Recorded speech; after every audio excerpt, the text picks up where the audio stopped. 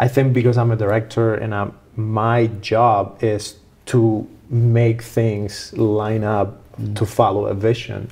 I think that's why I have a bit of a hard time just letting go, and like sometimes just being in the moment and letting things flow. How do you embrace that? It's a dance, you know. You just kind of like move yourself, and you just kind of feel the thing, and you just kind of, you know, it's actually about it. If you really want to do that, do some dancing, you know, dance and move in itself. So I need to go dancing. Yeah. Just go and do self-expressions, somatic, because then it helps your body kind of start trusting itself. It's like teaching the cells on a cellular level. You know, you're not doing it just with your brain, but teaching your body how to just relax. And then the more we relax, and you know, it's not like most people say, if I just let life take me, how can I have control? How I can accomplish things? And how can I like do all these things? Well, you can still accomplish and set goals and all that, but you cannot lock away the possibility of magics. That's what something Preston and I was talking about when we were, episode 14 was Preston and I. Preston worked directly with James every day for 10 hours. It's 5 steps from James. He knows James better than most people on set. It needs his thinking, his way of seeing things. Preston is beautiful. You should have Preston here talking about that. I would love.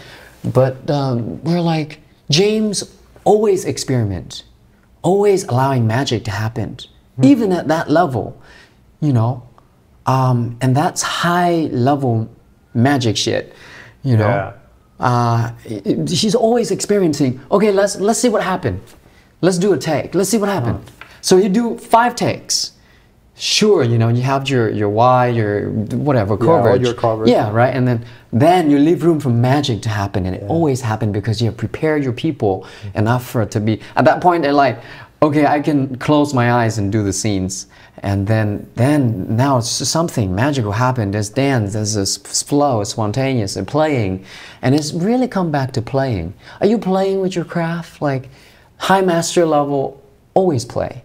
Yeah. You hone your skills then so that you can play, and in playing I need more play. Yeah, Chien. there's like, no to wrong be honest, in playing. I just have to accept that. Like if I'm being honest, because I'm trying to build something, so I don't want to be playing, and I'm pursuing mastery. But I agree with you. I need to be more open to that. It's something that I have to accept in my life. Sometimes I'm just a bit afraid of, I get passionate very easily with new ideas and new things. And you know, I don't want to be that type of creator or artist that always following the butterfly and like you never finish. And you never finish something. I'm kind of a butterfly person. But I think we are in different like roles in the magic making. You need to always be the butterfly. And that's your job. That's my thing. My job is see the butterfly, grab it, and let it play here, capture it, then let the butterfly go. But then I still have like another 9 months of like editing the butterfly performance so it fits the story. But that's why you're here. That's why I want to learn these things. I want to learn how to let go. And last year, I started doing some meditations. I met someone that I really admire. His name is Rafi Antabi. He has this lounge in Malibu where so many people come together, and he teaches Qigong and like other disciplines. And I learned a lot by experiencing the letting go and doing the sound meditations and the sound bath, which I would never in a million years would have thought that I was gonna. No, I'm like a go person. I'm not gonna sit there. Dude, congratulations, man! You found the magic balance. Thank you. That's it. Like, but you have to have that side. You have to have that still. Now I'm weightlifting every day. I'm at the gym every day. Nice. To like bring back that, because I'm very flowy. I'm very.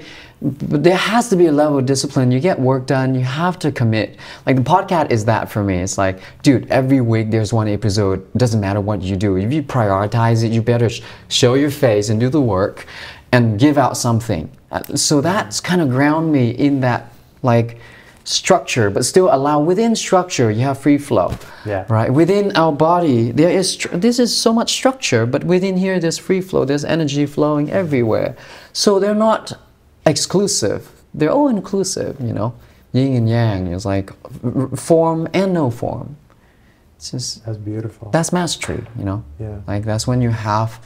That's when you accomplish mastery, that you can be so structured, but at the same time allow the energy to flow and create itself. That's raising kids, right? You're going back to what you were saying, which is how do I protect my family, raise my kids, and give them all the ethics and the work ethics and my mindsets and so on, yet allow them to explore. Well, life is self-doing, so the kids will learn itself, you know, like, well, we're going deep here, usually I go there, which is life is self-creating. Who created the earth? Who created the cosmos? Who created you? Who created me? Your parent. Yeah. It's self-doing. So your kid is self-doing. That's life learning about itself. And so, I mean, life know what the hell it's doing, just trust, man. So and I don't know if religion is the right word, but what philosophy of creation do you believe in? Recently I joked with my girlfriend. I was like, growing up, people here have Superman as their, Spider-Man as their kids, you know, like as their model. And Jesus was my superhero. When you were growing up? Yes, he teaches kindness. He teaches, because I was in Catholic, you know, I haven't been practicing going to church and all that stuff, you know, because I think it's kind of sucky when you have to do something. You're like resented. Yeah. But now as an adult, looking back and talking to my girlfriends and hearing about R.C. book, Queenology and Kingologies and his work and so on and so forth, I was like, yeah, Jesus teach a lot of beautiful things, just being kind and stuff. So I was raised being very kind. I was raised with Jesus as a role model, and that has really influenced the core of who I am. Just, I want to be kind, man. I want to be kind to people, to others first, you know, because I was taught that. But now I learned how to be kind even to myself. Yeah. Non-judgmental, non-beating oneself up and all that crap. Yeah.